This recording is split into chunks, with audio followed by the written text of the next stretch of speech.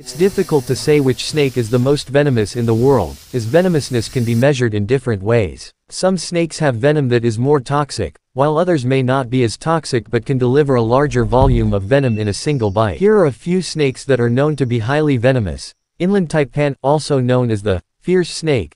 This snake, which is native to Australia, is sometimes called the most venomous snake in the world due to the high toxicity of its venom. Eastern brown snake. This snake, which is native to Australia and New Guinea, is responsible for the majority of snake bite deaths in Australia. Black mamba. This snake, which is native to sub-Saharan Africa, has venom that is highly toxic and can cause respiratory failure and death. Belcher sea snake. This sea snake, which is found in the waters of Southeast Asia and northern Australia, has venom that is highly toxic and can cause respiratory failure and death. It's important to note that all snakes should be treated with caution and respect, as even non-venomous snakes can bite and cause injury.